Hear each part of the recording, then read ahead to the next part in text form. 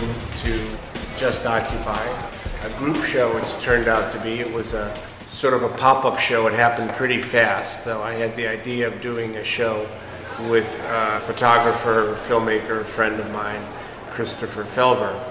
And we had the idea to take his series called Ordered World and add words to it that had a little impact and meaning, so you're able to have some meaning in the ordered world.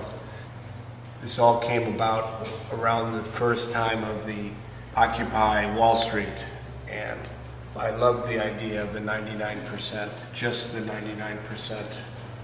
Our ideas came to morph into other just series, just war, just peace, just ideas. And at the same time, a really great employee of mine, Sarah Mason, was going every day after work to sleep at Occupy LA in front of City Hall. And she was very diligent about it, very serious about it. The next thing I know, she says, "You're not going to believe this, but it looks like the photo that is on the cover of Time magazine by Shepard Fairey is the photo that was taken by this photographer who was amazing, taking a lot of photos throughout the whole Occupy thing. The photo was chosen by Shepard, and it's on the cover of Time magazine as the face of the person who is the occupier, the person of the year."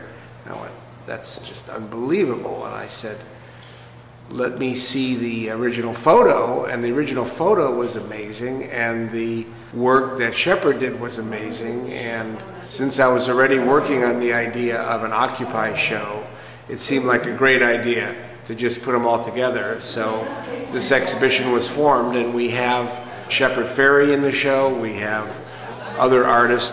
Mainly, it's about Christopher Felver's beautiful collages and Ted Soqui's incredible photographs documenting really beautifully the people that were putting themselves on the line. These photos really do show the fear as well as the joy of all of the people getting together and acting like we did back in the 60s.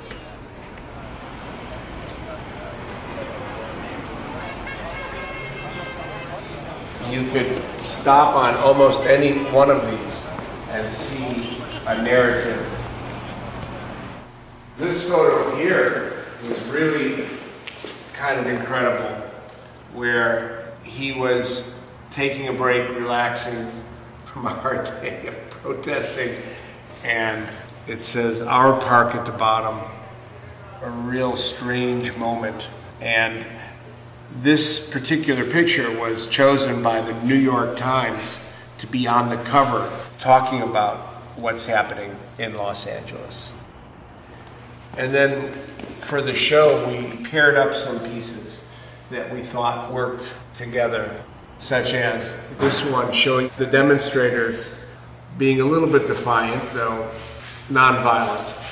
And here, also nonviolent in this particular photo, the police in almost the same kind of pose in a nighttime scene. Very beautiful. And here, also the same kind of a diptych, if you would, of the police line and a policewoman carrying a baton. And here, a young lady not carrying anything but her peace sign with her fingers in front of the line of maybe 50, 60 police.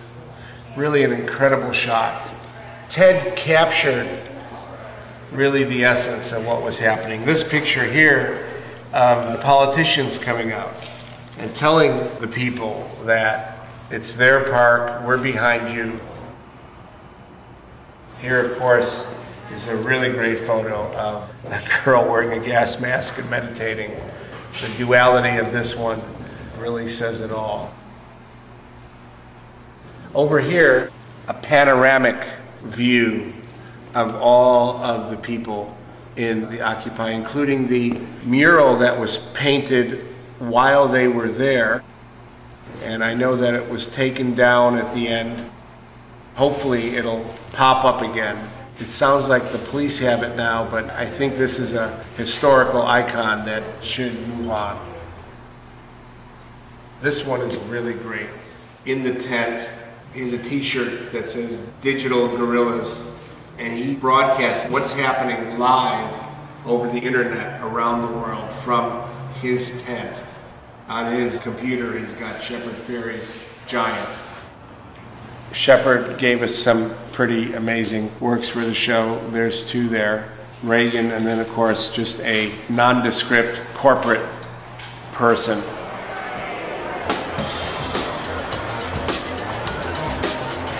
The opening, well, it was nonviolent. We had great music, we had paintings being made on the sidewalk, sand paintings. Isn't the sand fun because it's so twinkly? Yeah, it's called Black Beauty. It's sandblasting sand. You can buy it in any hardware store.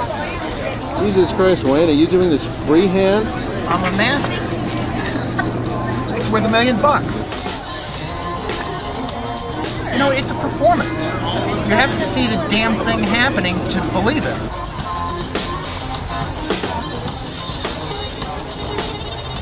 Norton Wisdom is doing painting.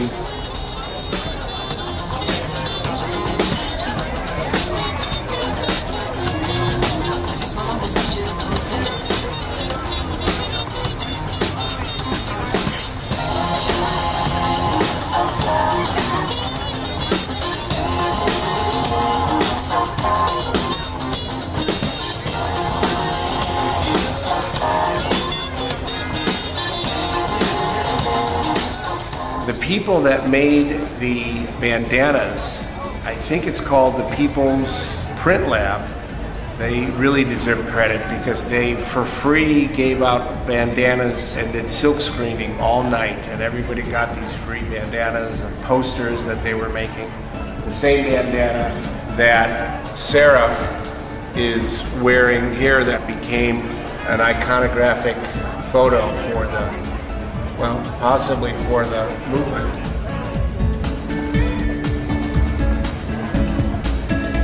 In 1968, I got my car and drove to Democratic National Convention just to be part of it. I've not seen anything like that till now. Right, yeah. And that's why it's good. So for my generation, an older generation who lived through the 60s, to see this happen again, I just love it. Any way we can keep the movement alive, you know? Well, you know what? It's all the people on the radio and in the newspapers that keep talking about this, and they're not going to let this go. And if you have that many talking heads who people listen to, not let it go, because the 1% make it sound like this is a joke. That's their deal. Oh, it's a bunch of hippies in the park, and that's like a joke. But you know what? It's no joke. It's for real. No, it's for real. Things are not right. It's been fucked up for a good 10 years.